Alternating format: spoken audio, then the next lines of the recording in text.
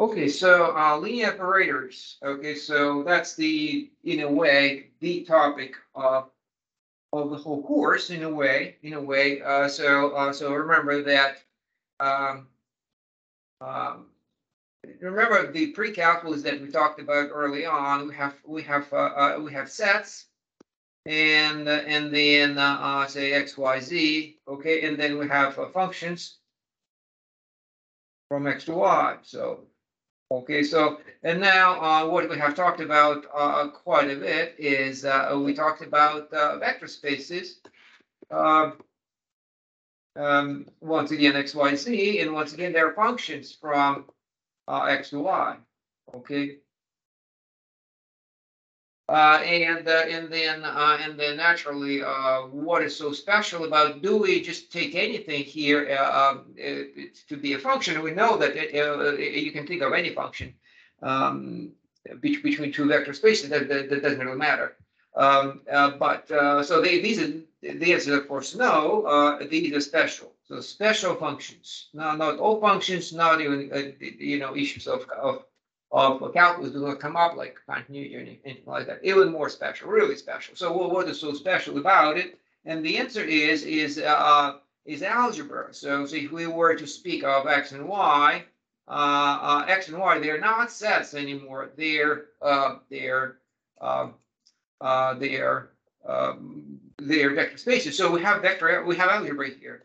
Let's just say algebra for the sake of the, once again, analogy from real numbers. So these could be real numbers, right? So if we start with the numerical case, then you have a function from reals to reals. That's the numerical case, and then the question might be, what happens to the algebra on x in the domain once we carry out the transformation and see where these x's land in y. Okay, and the answer could be anything. But what makes it so special is that the answer is so. So the question is, what happens to the algebra of x under f? Okay, and the general answer is anything. Okay, so the answer is anything, and our answer is not. In other words, we want it to be intact. So the algebra of the domain should be transferred into the codomain intact. So these are just words. Let's look at some examples. And so the algebra. So once again, a function. Now, naturally, as I said, function from R to R is always in our mind, so that we can do a progress from numerical functions to plane, and then to spaces of any dimension that we like. Okay, so but all what they have in common is they're all vector spaces. So the question is let me just jump straight to the point. So go to one-dimensional case again, and we have a look at numerical functions, and look at the function. What is so special about function f of x equal to 2x? It preserves the algebra as in this case addition. So if I have addition, this is in the it's still a function from R to R, and there are two copies of R, and we have addition here, we have addition there.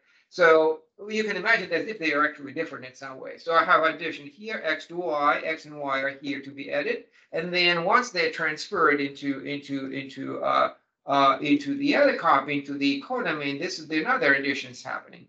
Well, fortunately, because the function is simply just vector 2 out, and it turns out that it doesn't really matter. It not really matter. It doesn't matter at all. The addition of x and y in the domain is transferred intact to the domain to the codomain. Okay, so specifically, well, here's if you were to do it with numbers. Actually, this is the x and y, 1 and 2, and then their sum is x plus y. So it is what's the physics of this particular function is it's a stretch by a factor of 2, and then what happens to the addition? Well, it's been stretched, but nonetheless it's still addition. So 1 becomes 2, 2 becomes 4, and then 3 becomes 6. Okay, so because of the nature of the problem, a uniform stretch, the nature of the transformation, uniform stretch, then all the algebra that we had among the x's. Actually, I may messed up here. This is x and this is y.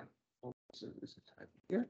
Okay, so then the stretch does not change the algebra, roughly speaking. Okay, so it's just bigger, and that's it. As you can see, it's a matter of different units. Also, it's the same story. If you switch from one unit to another one, so if you go from inches to feet, so what's the difference? So you have no doubt that if you have 5 inches and 3 feet, and then you have 8 feet. What if I translate first into inches, and from inches to feet, or feet to inches, and then do algebra? It's the same. There naturally there will be no difference in the output. I go back to the to inches from feet, and once again I have the same answer. Okay, so that's what's special about linear operators, and this is once again, if you want to see it more at the diagram, as you can see. So once again, we have a transformation from x to y. And then the question becomes, do we add first or then we multiply? Doesn't matter. Okay, so that's literally the addition of in our domain x is x and y, and if I take the red route here, I add them first and then I multiply by 2. Or I take the green route, so I multiply by 2 first and then I add them together. Naturally, the result is the same. Everybody knows that. Okay, so what's the nature of what has happened here at the bottom? This is really what the I think black here, what the point here is at the bottom, and naturally it's just factoring, right? Factoring, we know that perfectly well about numbers, right? So that's what we want. The two routes taken produce the same result, and the algebra of x is projected into the algebra of y. So it doesn't matter which one. Here's how it fails. X plus 1 actually is such a simple function, but actually the same idea fails. Because look at it, that extra 1 there's only one extra 1 on the left. There are 2 extra 1s on the right, and therefore there's a mismatch. And so this function is not, it does not preserve addition. Okay, so well then examples that do not preserve addition is everything does not, nothing preserves addition. So x squared, look at it, x plus y squared is not equal to x squared plus y squared. Okay, so naturally, if you were to ask yourself why is x plus y is multiplication by 2, does preserve addition? That's what I have there. Why does x squared not preserve addition? In one word, what that word would be?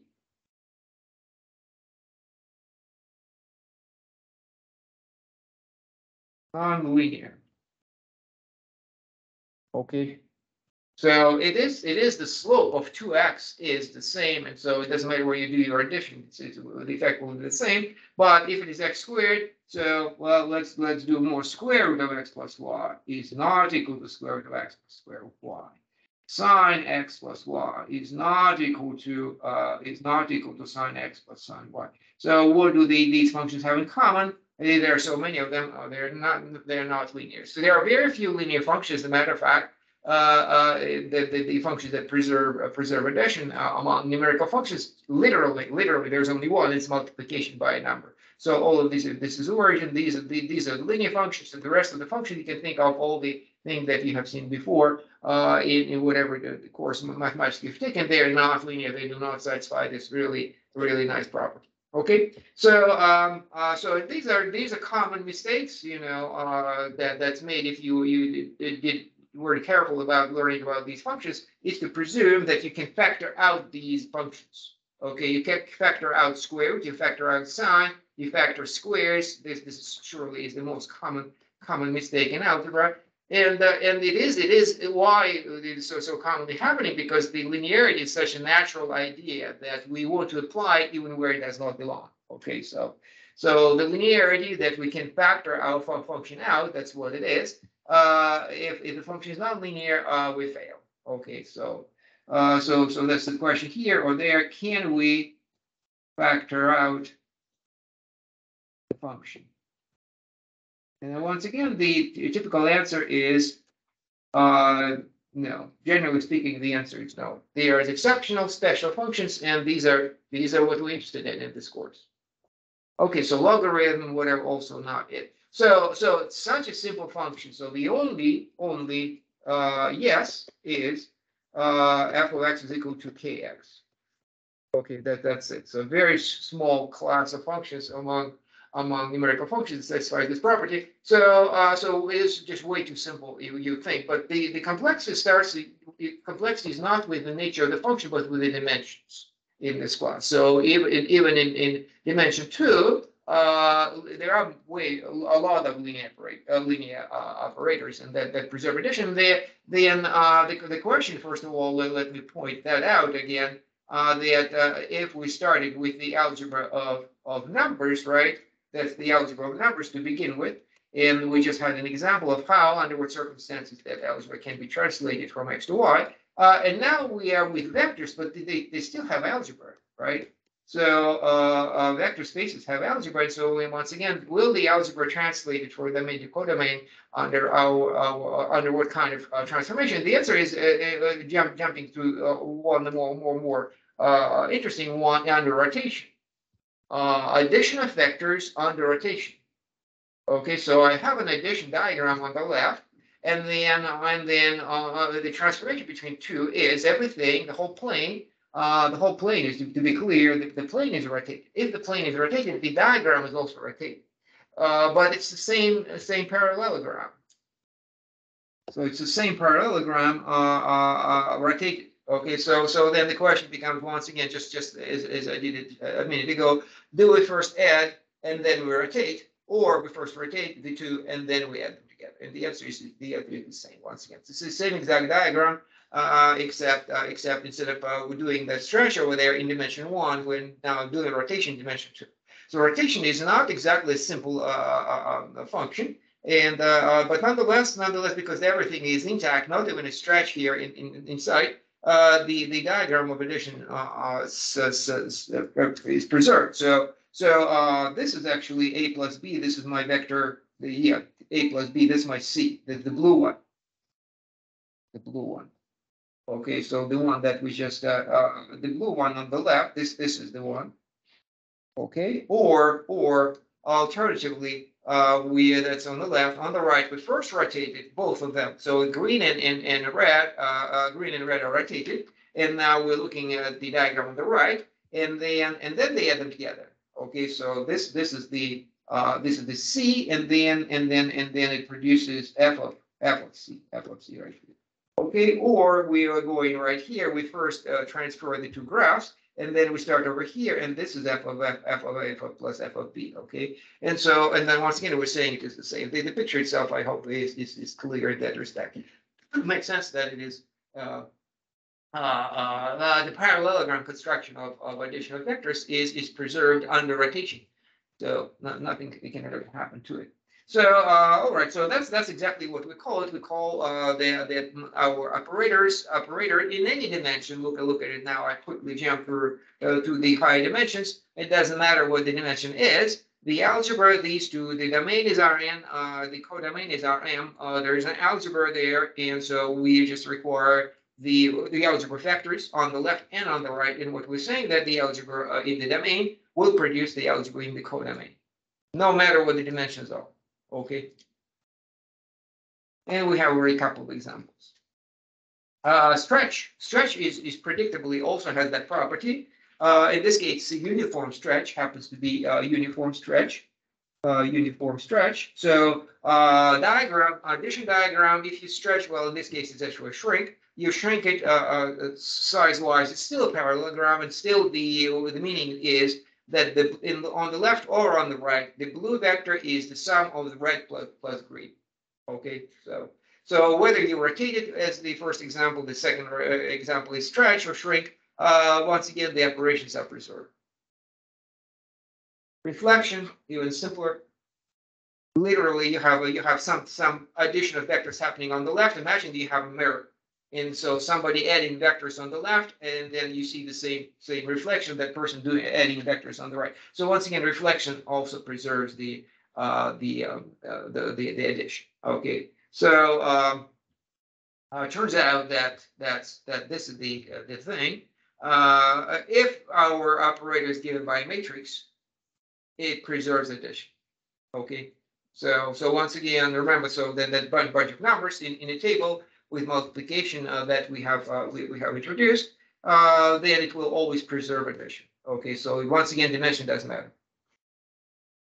So it is a very narrow class of functions, but it is, as dimensions are higher, you have actually quite a lot of things that can happen.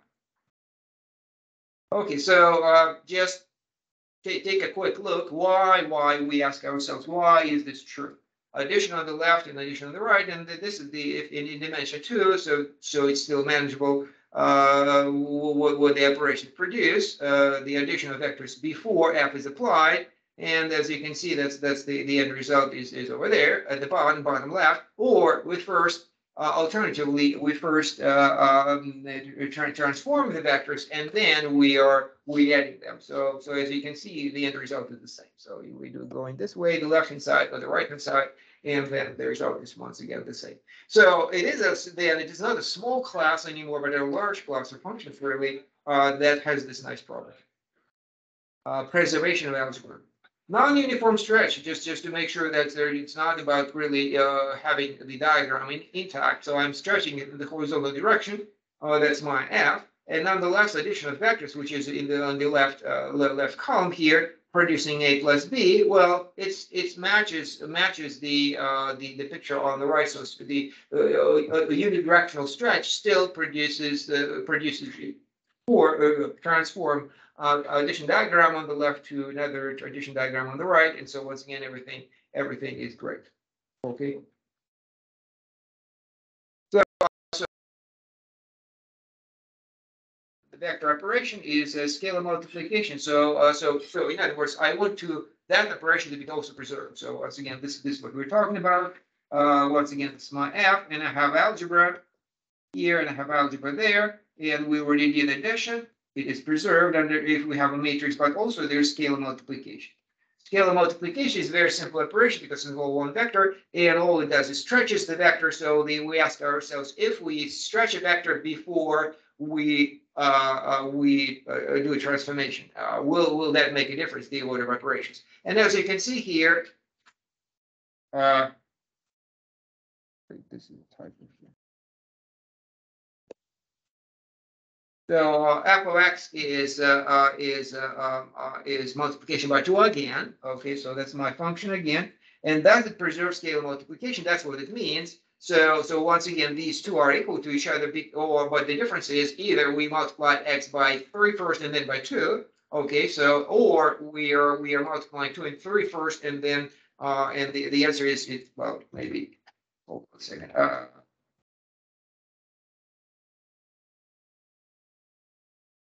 Hold on a second. Preserve scalar multiplication x and 3x. Okay, so I'm doing 3x and multiply by 2. Or alternatively, what is that I do first? I do so actually that's another typo here. So 2x. That's what really the point we need to make here. Okay, so the first function comes and then the stretch or vice versa.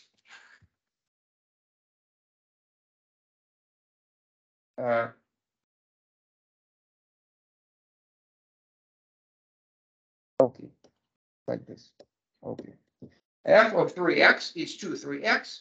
That's on the left, and on the right, what I have is f of 3x, which is no,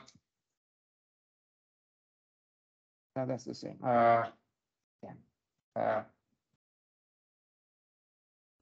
Three on the outside, like this. Okay, fine. Okay. So the algebra is fairly transparent, even though I'm in the mess here. And then, so once again, the diagram applies. The function applied first, multiplication by 2, or multiplication or stretch of the number applies second. Once again, the answer is the same. It's just rearranging the terms. Okay, so once again, easy to show the examples when it's not working out as plus 1, x plus 1, it does not preserve scalar multiplication. Okay, and then a better example, you might wonder why, but you can see the algebra. Less obvious kind of example is x squared. Once again, why so? Because it's once again the answer is nonlinear. And just as it does not preserve addition, does not preserve scale multiplication, as you can see, the differences right here is quite transparent because, k cannot be factored out of square, just as it cannot be factored out of square root. Say square root of 3x is not equal to 3 square root of x. And then what else? Sine 3x is not equal to 3 sine x, like this. Sine x. So can we factor it out? The question becomes again, can we factor out scale multiplication out of a function? And the answer is we cannot, unless the function is linear in the first place. Okay, so that's we say that the scale multiplication is preserved if we can. So that's literally what has happened here. K was on the inside of the function, and then it came out and ended up to be on the outside. So that's a significant simplification. And once again, the algebra before or after the function makes no difference. In general, it does matter a lot. So once again, if you look at this one, do we multiply by 3 first and then square root, or we do square root first and then multiply by 3? The answer is, of course, it's not the same. Okay, so that's the general state of affairs. But for special functions, this is what it looks like. And once again, because we speak of vector spaces of any dimension, the algebra still applies. So it's the algebra for x's and for y's is there, and so once again, it's supposed to be preserved. Okay. So these are the two diagrams. If you look at them carefully, you can recognize certain properties of algebra. So if you do algebra and don't think about functions, that these are actually things happen quite a bit. Look at it, if you carefully look at this one, it's as if, right there in the middle, as if I factor really f. You think of f as a number. If f was a number, and then what has happened here is I factor f out. Okay, so fa plus fb is equal to fa plus b. Okay, so that makes sense if f is a number. Yes, if f was a number, and it is in dimension 1, it is a number. It's in the higher dimension, it is. Then we know what the answer is. The answer is it is an operator, a function defined by means of a matrix. So, for example, every motion will preserve scalar multiplication in addition to preserving addition. Okay, so the summation diagram is preserved. That's what's on the left, and on the right, it's the same story. If you stretch first and then move, or you first move and then stretch, the result is the same. Okay, so once again, more generally, every function given by a matrix will preserve scalar multiplication. And finally, the punchline here is, if a function preserves both scalar multiplication and addition, we call it a linear operator. Okay, a linear map, linear transformation, all of these words are also appropriate. Okay, so and once again, we already know that here it is. If we have, well, let's not do this one, but rather, if f given by a matrix. Actually, it's written somewhere below, but let's make that point now. Then f is a linear operator. Okay, so there you go. So matrices and linear operators are pretty much the same. Okay, so computations. So linear combinations. That's kind of an important theorem now. Is a different take on the same idea. So if I call linear operators, then it preserves linear combinations. So here I'm combining both of the scalar multiplication and addition into one. And what is how do we combine them together? It is simply called a linear combination. And so you can say that that we preserve linear combinations. I don't want to introduce it to the definition, but as you can see, I have A and B combined together with weights x, and y. That's on the left. What's on the right? Well, I take the outputs of my function, once again combine them with the same weights, x and y. Okay, and then it turns out it doesn't matter. So computations component wise. So that's just to confirm that you can do it with the this is done with Excel. So the computations carried out very straightforwardly. As I said, a function given by matrix is a linear operator. Conversely, every linear operator is defined by a matrix. So these two things are pretty much identical. What's the difference? Naturally, the linear operator is defined by its properties, which is very common in mathematics, while matrix is literally a table of numbers. Okay, so it turns out that's the same thing. So whenever necessary, we use either one or the other property. So if we need specificity, we have a matrix. If we want to use some properties and do some algebra very quickly, then we use we use the fact that this is a linear operator. So we're gonna do both.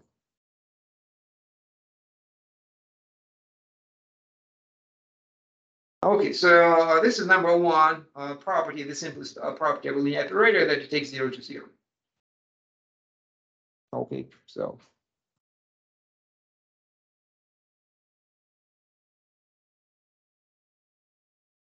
can you think of a reason why?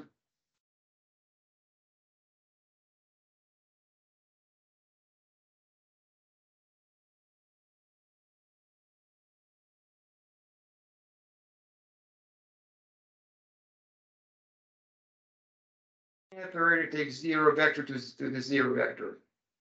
Well, the simplest way to address it is to look at this theory. You see what I'm saying?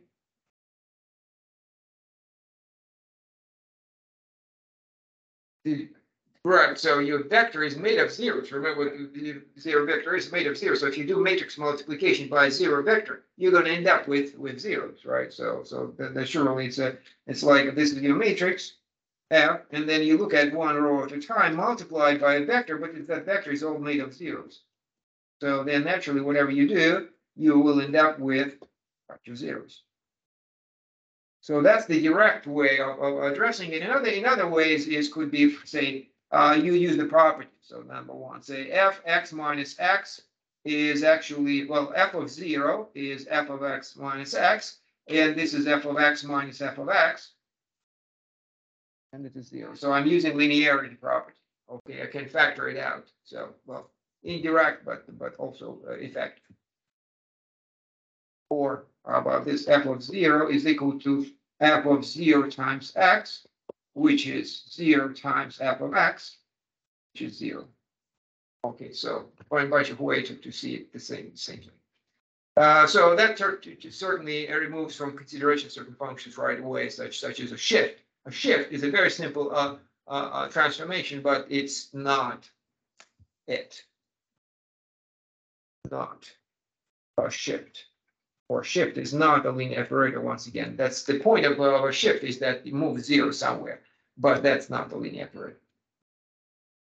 Okay, so linear operators are functions, and so the question that we may ask are the same. So we will be asking questions about one-to-one, onto, and stuff like that.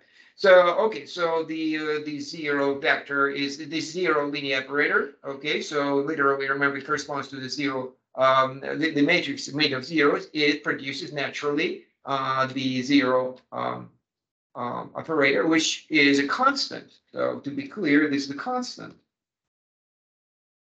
function. It is the simplest one. So number one, the simplest one. There are two simplest ones. The number one simplest one is a constant, but a constant, right? The simplest function is a constant function, but there are infinitely many of them, generally speaking. Among linear operators, however, there's only one, because that's the one that takes everything to 0. Everything, it collapses to 0. Remember this one. Like this. That's what the 0 operator is. So everything is collapsed, crushed into 0. Okay, so that's the linear operator. Remember the second simplest function.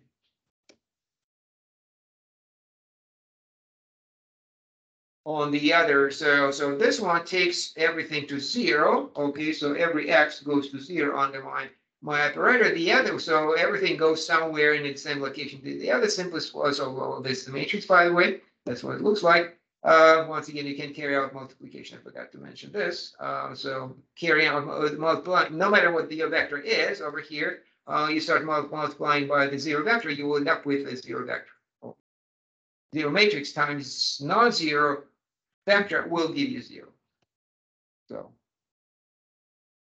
on the other end of the spectrum is the identity function that does nothing to a function. Okay, so to a vector. Every vector is kept exactly intact. Okay, so it's also linear operator, and then so it is literally this is the definition of the function. I'm not really introducing anything new here. We already know that there, no matter what the domain codomain is, we have a constant function. And then if domain and codomain are identical, okay, then in that case you have the second option for simplest function, and that function that takes x to x. Okay, so literally you've seen that function. So in dimension 1, it is literally this line. Okay. The question becomes what's the matrix? Okay, so this is a y equal x. Y equal x, that's dimension 1. What about dimension 2? Okay, so and then you know that my matrix will consist of 4 numbers. Okay, so and remember the idea of how we deal with the meanings of the 4 numbers. Remember, so the meaning of these numbers is what on the diagonal?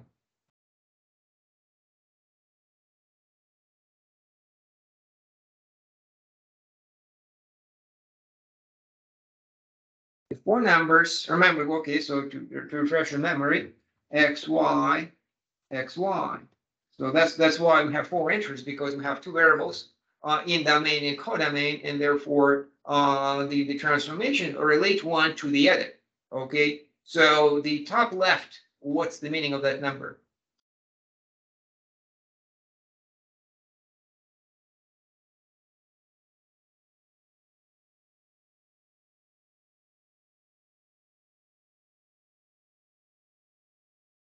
Nobody remembers what's the meaning of that number?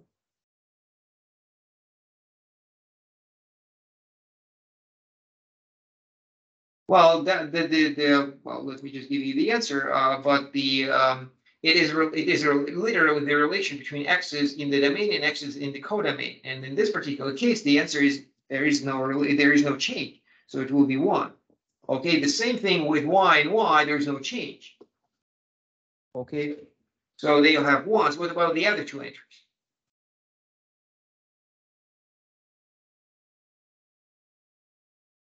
Remember what x and y, what's the relation between x and y? X in the domain, y in the codomain, what's the relation?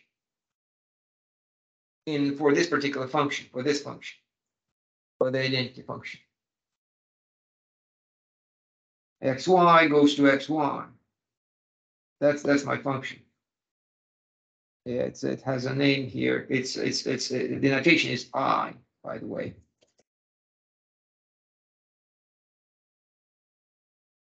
The output x does not depend on y, okay, and the output y does not depend on x. X goes to x and y goes to y, and there is nothing happening. That's why we have 2 zeros here. Okay. So that's the clue of the on the main diagonal. These two ones reflect the relation between the 2 x's and the relation between 2 y's. Okay. So and in this case the relation is intact, and but secondly the other 2 entries relate to x and y how it depends on x, and there is no dependence. Y does not affect x, and x does not depend on y. That's why we have 2 zeros. So that's if these are not once. So what's the meaning of this? The meaning of this, if you remember. What's the meaning of 2? What does it do? The n is in the codomain is double what it is in the domain. Right. So yes, and then the meaning of that is a stretch. So in the x direction, that's a stretch in the x direction. And if I put a 3 here, that will be combined with a stretch by 3 in the y direction. Okay, so that when the other 2 zeros are the other 2 entries are zeros, nothing special happening, only kind of stretching and shrinking, and possibly a flip. Okay, so we already had the examples of these. But these 2 the simplest operators are to be used quite a bit. This is what the big matrix looks like. It's the square matrix, to be clear. Okay, so generally speaking, and the y is squared because the dimensions match. Okay, these dimensions match. The input and output dimensions match. Otherwise, it's not an identity. Okay, you cannot take x to x unless it's pretty much the same space. And then it's a square matrix. And then on the main diagonal, we have ones. So everything remains intact in each of the directions, and there is no interaction between different dimensions. That's the identity for you. Okay, so once again, you can test it and confirm that that's exactly what happens. If you when you start multiplying, look at it and start multiplying this by that, right? What do I get? I get this. Okay, so I end up with x1. So everything else, x1 comes out with coefficient 1, the rest come out with coefficient 0, therefore I am left with x1. And just carry it out there for every of the rows, and end up with yes, indeed, the vector, it comes out intact. x1 for xn reappear at the end. I have x in the beginning, I have x at the end. Okay, so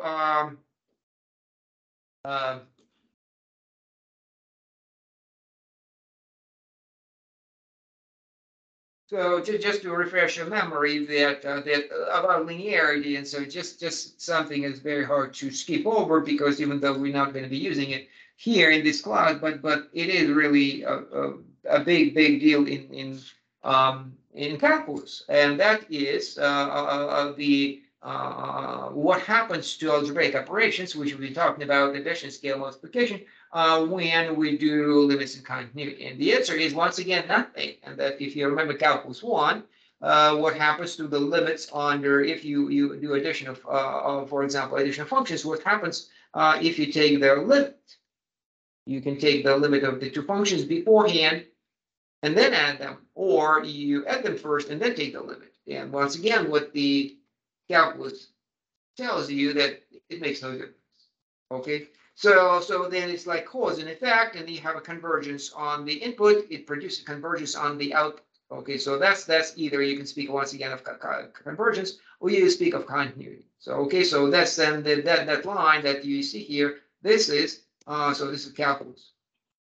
A big deal about calculus is really about the how everything that you deal with there, everything that you introduce, in a sense that we have discussed, is linear. Okay, so once again, if you change the you change the input in a linear fashion, doing linear operations with them, such as addition, scale, multiplication, so the output will also have the same effect, even though our operators is kind of complicating calculus, obviously, because it's such a thing as a limit. Okay, but then it also applies to derivative. It also applies to integrals. Okay, we were looking at simply the situation, so we were looking at linear algebra, and so everything way simpler than calculus. But the idea is there. So if you remember the theorems of calculus, some rule of limits, some rule of derivatives, some rule of integrals, and then you have constant multiple rule of limits of derivatives and of integrals. That's what we're talking about.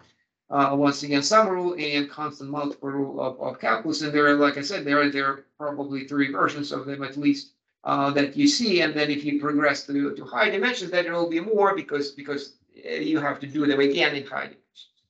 Okay. So once again, this is how we can informally describe linearity. If you double or triple the cause, then it triples the effect. If you combine the causes, that's the scale multiplication. Okay. If you combine the causes, then you combine the effects in the exact same manner. Okay. So that's the linearity. So literally, effects. There's a you can also think about rather than effect, cause. How about effort and result? You see what I'm talking about here? You double your effort, you double your result. In some happy universe, in reality, it never happens, right? So even though on a small scale, probably it is true, and that's what calculus tells you. On the small scale, everything is linear. So if you double your result, if you you multiply your result goes up by 1.1 by 10%. There is the effort. Then your result will also go on by 1. But if you double your effort, that idea probably disappears. So unfortunately, and then there's a worse, and there's a ceiling, and there are all kinds of non-linear effects that we actually deal with in real life. But once again, we simplify everything to the degree that at all imaginable, and that's what we end up with, the idea of linearity, when everything is really, really simple. So once again, cause and effect, effort, result. Once again, is the dependence between them simple, or is it more complex? Is it linear, or is it not linear? So, so once again, that's what the linearity explains here. So once again, constable multiple rule and sum rule. Okay, so once again, we are my function is multiplication by 3, but the operations are either scale multiplication 5a. Okay, so if I multiply by 5 and then multiply by 3, the result is the same. If I first multiply by 3 and then by 5, makes no difference. Addition precedes by multiplication by 3 or followed by multiplication by 3, same result. So that's once again the language that we use in linear algebra, less so, but more in calculus, is the constant multiple rule and the sum rule, and there are a bunch of them. Okay, so in the end, so we read, so that's we say that multiplication by 3 is a linear function, and that is applicable equally to multi-dimensions. So in any dimension, you can multiply by 3x goes to 3x, right? I can take any vector and multiply by 3, and that will happen in every dimension. Once again, it is that function is linear. So squaring, look at the squaring, that does not work out. Okay, so if you multiply first by 5 and then square, that's 1, or I first square and then multiply by 5, the result is not the same. So constant multiple rule fails, but so does the sum rule. So adding, then squaring, or squaring, then adding, yeah, it makes a difference. Non-linear function. So it is assuming linearity. If you want to classify a mistake that you may have made, and that's a good idea. So that's you have assumed linearity, and that's once again you factor sign out, which is not allowed because it is a nonlinear function. And so you can think of a bunch of examples, just about throw it out at list of functions, and they are all nonlinear because we have so few linear functions. Okay, so this is in general, once again, how it works out, linearity, any function, and the two algebraic operations. I'm using lowercase here, but you can just replace everything with uppercase, and then suddenly you're talking about vectors rather than numbers. Okay, so this is the constant multiple sum rule. The output of a multiple is the multiple of the output. The output of the sum is the sum of the outputs. Okay, so replace output with, say, what? Limit or derivative. Okay, so the derivative of a multiple is the derivative of the multiple of the derivative. Okay, the derivative of the sum is the sum of the derivatives. Okay, so that's how you see linearity in calculus. And once again, we are in a way simpler place because everything is finite dimensional. We don't speak of functions; we speak of vectors. Okay, so all right, so let's take a closer look at linear operators. As transformations, we have had a bunch of examples. Mostly they are in dimension 2, dimension 3. Things are more complicated. Nonetheless, let's run through a few examples because that's how we build intuition. And we cannot, even dimension 3 is way too complicated. But if you go with higher dimensions, spaces of data, then some of the things still can be recognizable. So we already have a stretch. You can stretch in any dimension, right? You multiply by vectors by 3, and everything has been stretched. You can flip. Okay, so you can do non-uniform stretching. So once again, these ideas are totally applicable to no matter what the dimension is. Rotation is more complicated. So this is rotation 180 degrees, by the way. So you have to. The challenge is how to choose. You have to choose the axis. So on the plane, there is only one axis to rotate. You take the origin and rotate around it. And now in dimension 3, what axis can you pick?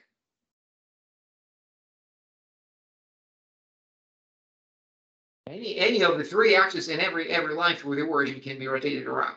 Okay, so you can see how much stuff can actually happen, and that everything is still linear. Okay, and the variety of things that can happen. So I'll skip over this and how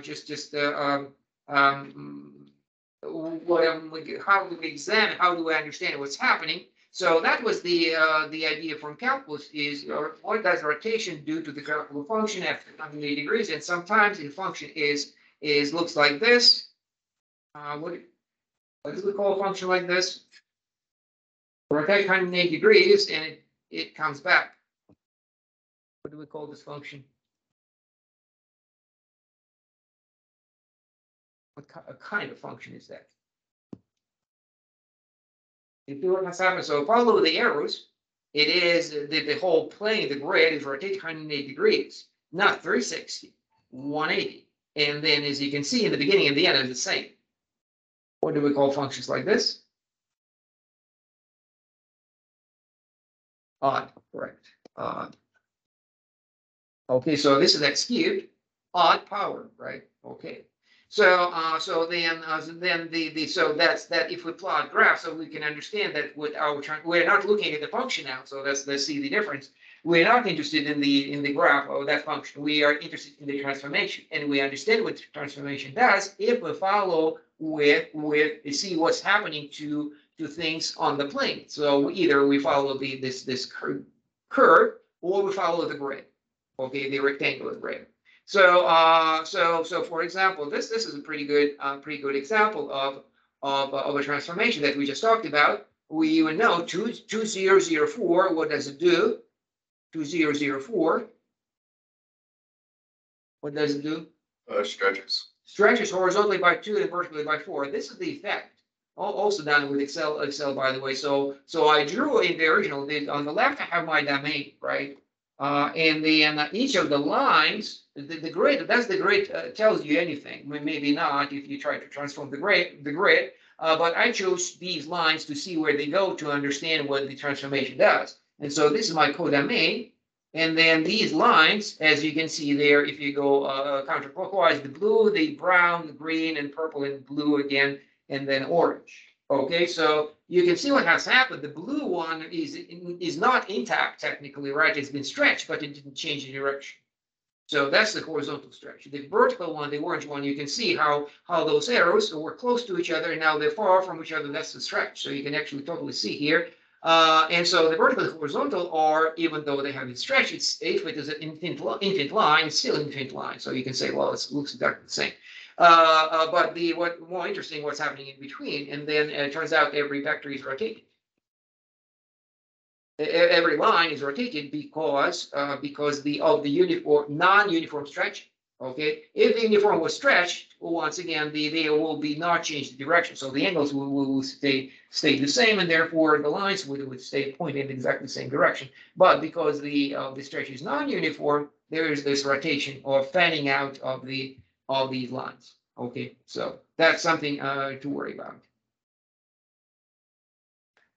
To be clear, I'm not stretching the x-axis. I may have said that, but the reality is it's a horizontal stretch and a vertical stretch. So literally imagine, so whatever we do, we apply to the whole plane. And so then the horizontal stretch means literally like this. We're not taking the x-axis and stretch it. Well, we take the whole thing as if it's made of rubber and pull it in a different direction, and then we do the same with in the vertical direction. Okay. So other lines. So let me skip this. We can do transformations once again, and then we can plot different curves and see where they go. And so once again, to refresh your memory about something, just maybe we'll have to understand what's happening. The transformation, you can transform every parabola, the parabola f of x equal to x squared into any parabola through simple linear transformation. So there will be stretches, vertical and horizontal, and there will be flips, and there will be shifts. Okay, not a linear transformation. And the only thing that's not here, there will be no rotation, because if you rotate a parabola, what's going to happen? If you rotate a parabola, what kind of curve do you see? What's wrong with this?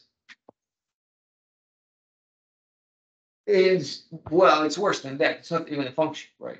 So the f of x is not 1-to-1. I mean, x squared is not 1-to-1. But this one, but it's a function, right? But this one is not a function because it's not that it's violating the horizontal line test. This one does, but it's still a function. This one violates the vertical line test. And so then that's why it's not. So that's why we do not rotate it, but it's still, we keep that in mind. And so we do the same with circles. In this case, we could rotate it, it would make no difference. It's a circle. And so once again, the shifts. And we do the same with so lines, parabolas, and circles. We transform one into the other arbitrarily. And so every parabola can be acquired in that manner, and every circle can be acquired in that manner. And so that's roughly the basis for the construction that we have, and that's create a grid on the x plane, on the original plane, and then see where these curves go under the transformation. Okay, so once again, we're flipping the script here. We're not interested in the these are not the questions anymore.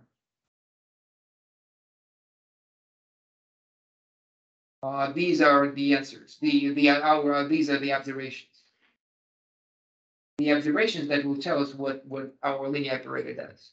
Okay, so in here roughly what's supposed to happen here, a parametric curve, okay, on the plane, and then under our transformation it turned into something else.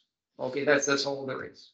So naturally, an effective way of doing it is to look at the grid. And well, so we already did the grid with the rectangular Cartesian grid, but you can also have the polar grid, right? If I plot a bunch of concentric circles, it creates some kind of grid, and then the transformation, you can see very clearly that my transformation has stretched uniformly our plane. Because, well, why uniformly? Because the circles are still circles. So the dimensions haven't changed, and therefore we know that this is a uniform uniform stretch. Okay. Another thing to look at is what if, that's hypothetical, what if, well, I'll do that later. So depending on whatever you're trying to discover about the function, about the transformation rather, you look at either circles or you look at straight lines. Okay, so we looked at the straight lines right here, the straight lines passing through the origin. Now we also looked at the circles, and then naturally the traditional Cartesian grid is the main tool of ours. Okay, so this is the traditional grid, right? And so once again, these are also made of lines, and then every line is transformed by f somewhere else, and you can decide what it does. So once again, this is the polar grid. Everybody familiar with the polar coordinates, right? So that's where it comes from. So once again, two numbers, the angle and the distance from the origin, and that creates a grid, curved grid, but nonetheless, it's very revealing about what our operator does. So let's take a look at some of the examples and using the grid that is necessary depending on the circumstances. So this is a projection. Y equal to 2x. Well, it's not a projection. You might not even know right away what it is, but you have a stretch in the horizontal direction. That's what it is. The horizontal direction is stretch, and then what happens along the y direction is collapse like this. Stretch, well, or stretch like this, and then collapse like that. Okay, so that's the matrix 2, 0, 0, 0. Okay, so how do we illustrate it? And then the result is sounds kind of dramatic because our circle become what? You see what our circle have become? They flattened out. Yes. Right. So literally, if you have a circle and then you project, they flatten and stretch, but nonetheless, they flatten and then stretch, or first stretch and then flatten, makes no difference. The end result are the intervals, so you can hardly see them on the left, but this one definitely is one of those. This one of the circles that have been crushed into the excess. Okay, so like this. And yeah, so a bunch of zeros indicate collapse. This one, once again, stretch. Look at this, also very instructive. This non-uniform stretch, you can see how our circles have become ellipses, right? And so disproportionate because the stretch in the vertical direction is twice, therefore they will be stretched in the vertical direction. Okay. And this is once again the fanning out of the straight lines. Once again along axis, negative sign. What does negative sign do? So then my matrix is negative 1, 0, 0, 4. That's what negative x, where x comes from. So then you see you see the stretch in the vertical direction. What else do you see? Flip. How do you see the flip? Among the circle, look at the circles.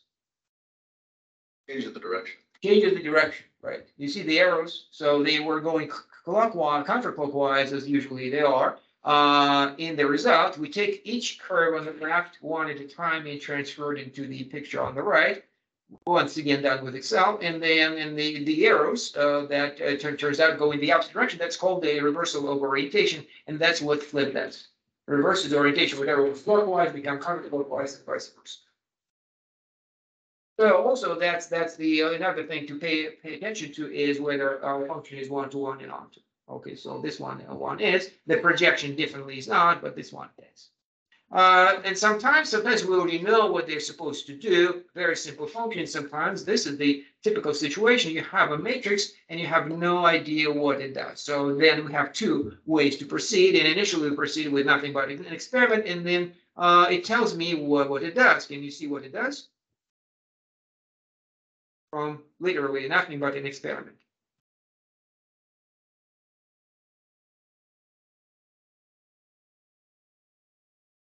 No, what becomes linear?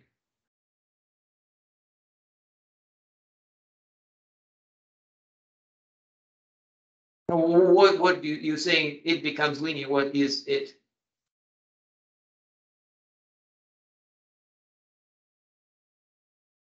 It becomes a line if that's what you're saying. It becomes a line. So what becomes a line? The circle circles become lines. Okay. So how would you describe the transformation?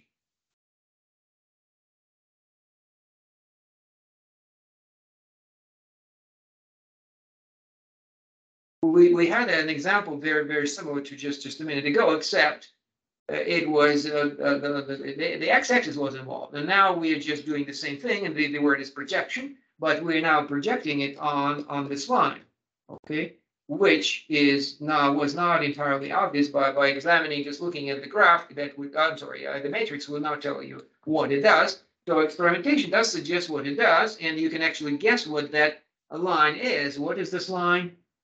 The formula for this line? Y equal to 2x, and that's not so in other words, y is double of x, and that's happens to be the same thing here.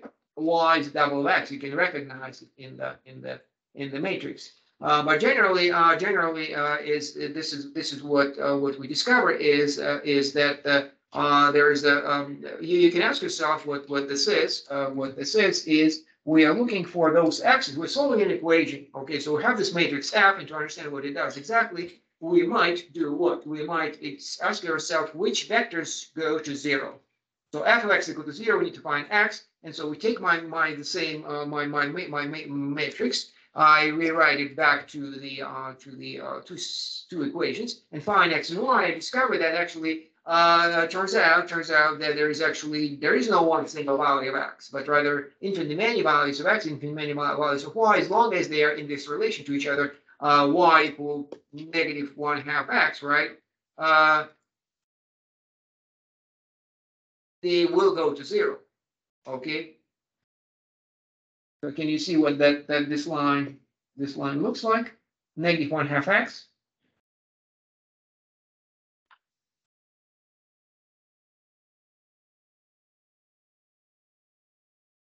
I need to plot it. Is it the Well, no, inverse this would be inverse.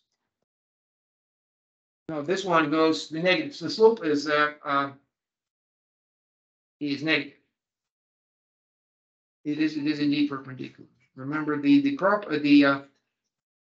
idea that the slopes are reciprocals, negative reciprocals of each other. So this is perpendicular, and then so then our projection goes along this line, the second line, towards the first line. Okay, crushed.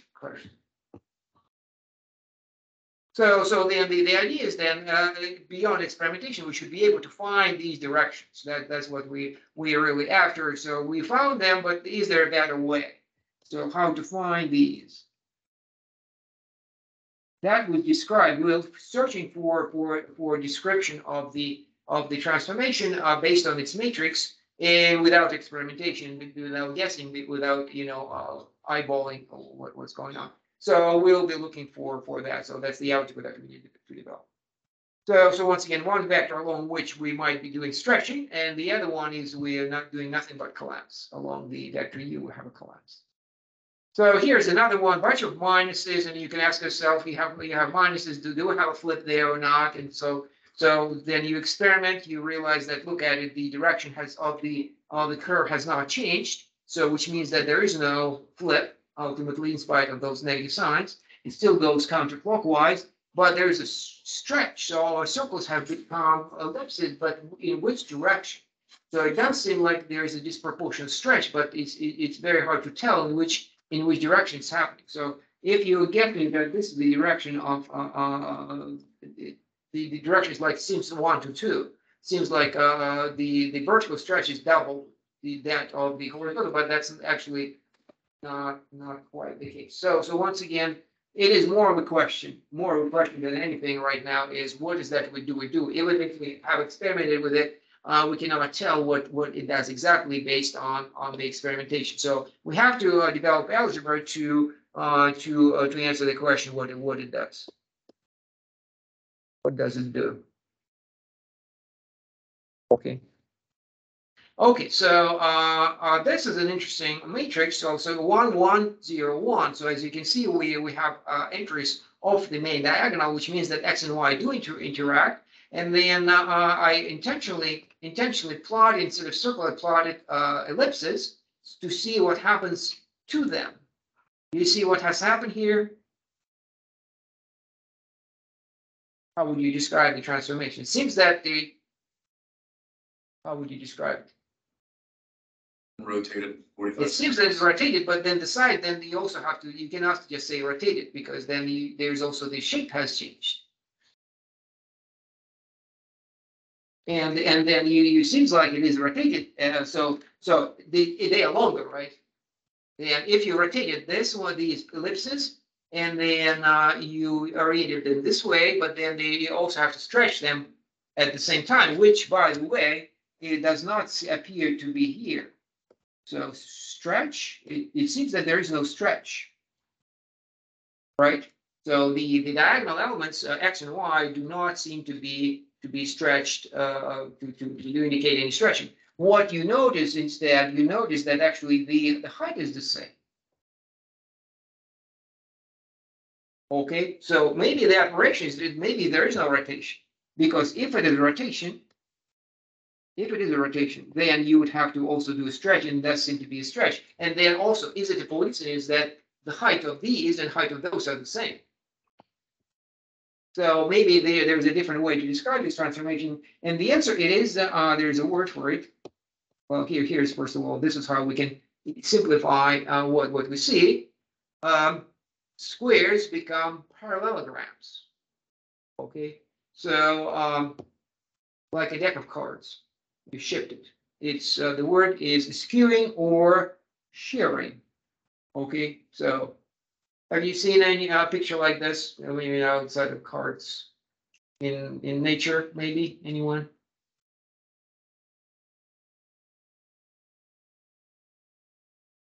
Yes. Yeah, you can do it like maybe like layers of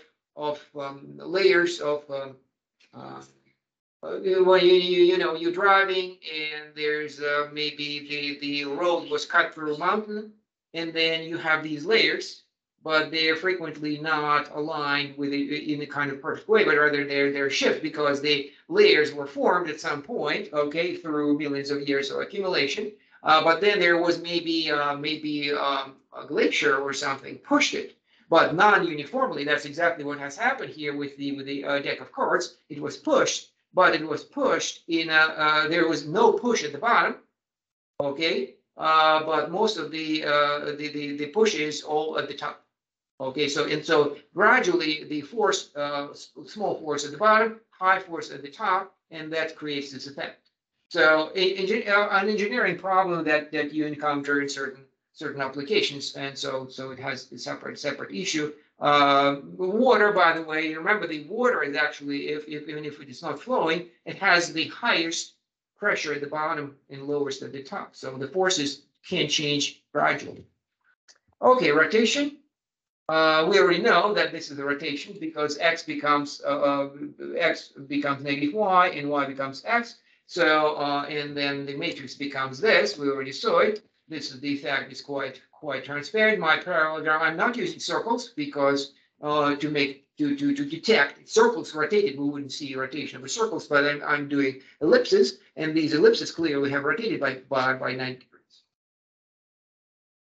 Okay, so this is so how do we build a linear operator? This is a very effective theorem that tells us how to build a linear operator. What does it mean to build a linear operator? It means that you have a description, and then you want to have a matrix for it, and that's how the columns of the matrix of a linear operator are the values of the basis vectors under this operator. Okay, so you look at where these are basis vectors. The standard basis vector is 1, 0, 0, 1. Under the transformation, you see where they go in the new space, and they suppose they have a coordinates A, C, B, and D. You take these two, and they form the columns of your matrix. Okay, so once again, you have a matrix. You have a matrix. You do not have a matrix. You have a linear operator with described somehow in terms of what it does. Okay, so for example, rotation. So rotation, then then if the description of the operator is complete, then you know where you don't look at there anything else. You only need two vectors, these two basis vectors. You see where the first goes. So the 1, 0, it has become, under the transformation, has become a C, a new vector in the new coordinate system. And 0, 1, the second basis vector, becomes BD.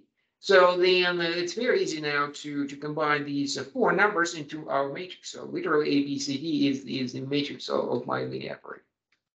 Okay, you can see how it works out algebraically right here. A, B multiplied by 1, 0. What does it give me? It gives me A. It gives me A, and then I do the other one. I'm doing CD times 1, 0, and it gives me C. Okay.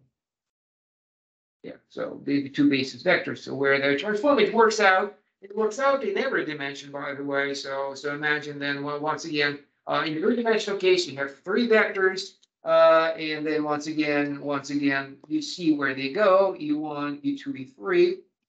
See where they go. Three vectors, say V1, V2, V3, and these are the columns. The columns of your 3 by 3 matrix. Okay, so if you have a complete description of your linear operator, you can give it a matrix just like it's nothing. So it's a problem really not what I pointed out here. It's the opposite. Here we have a matrix. We want a description. Okay, and as a starting point, we solve the problem that's exactly opposite. If we have a description, what is the meaning of the what is the matrix? So it is important that this kind of a meta idea is that the matrix of a linear operator is fully determined by the value of the basis vectors under the operator. Remember the idea, you can think of a function as if it's a linear transformation, as if it's your plane is a rubbery fabric stretched on two planks. Okay, and then you control the planks. You can rotate the whole thing. You can rotate them differently, and then that's the only. And then the fabric follows.